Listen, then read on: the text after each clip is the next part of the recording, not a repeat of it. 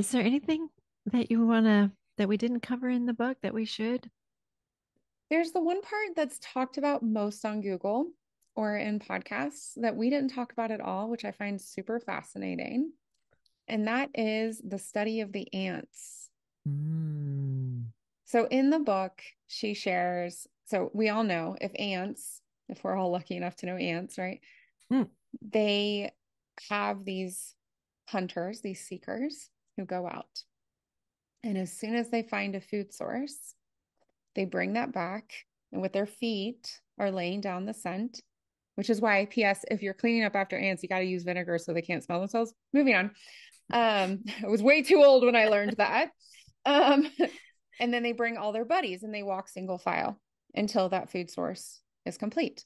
Now, when I grew up, and what she talks about in the book is there would always be these very confused ants Mm. who, even though the food source, and there was a very clear line going one by one, right? There'd be these confused ants who were like kind of moving around in circles and going left and going right and going the opposite. What is happening, right?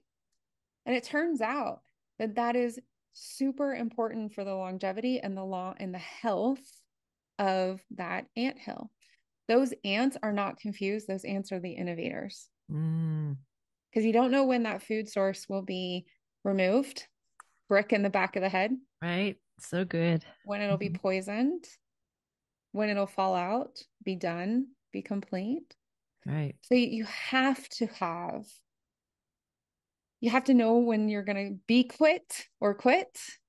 And you got to have these exploration, innovative sort of ants going around. And for me, she does not mention this in the book, but I find it fascinating.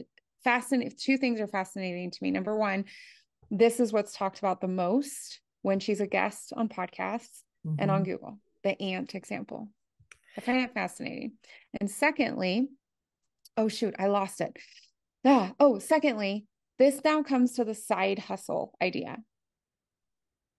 There's so much strong feelings about a side hustle, Hmm. right? I'm not going to tell you to do a side hustle. I'm not going to tell you to not do a side hustle.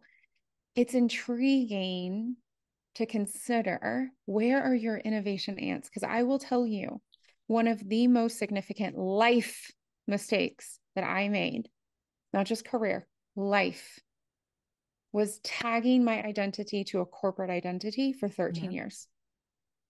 The further away I am, the more I realize what a major mistake that was. Now, notice I did not say stay at the same company for 13 years. I don't think that was a mistake. I tied my identity to that corporate identity. I did not have any ants out there exploring, or as I like to think about it, octopus arms. I had zero octopus arms experiencing different Mm. water temperature, different culture, like none of it.